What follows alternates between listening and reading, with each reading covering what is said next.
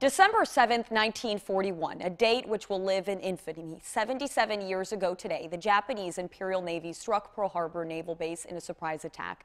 More than 2,000 Americans died from the bombings, and many U.S. airplanes and battleships were destroyed.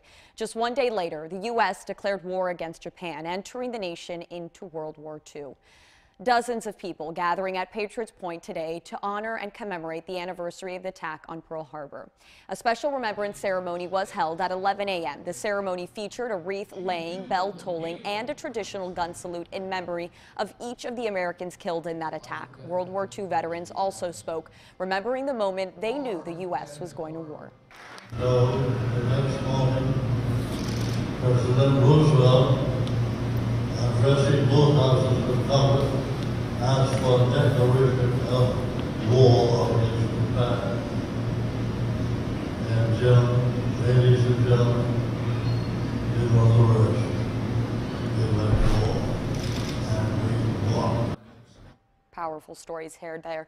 Today's ceremony was free and open to the public.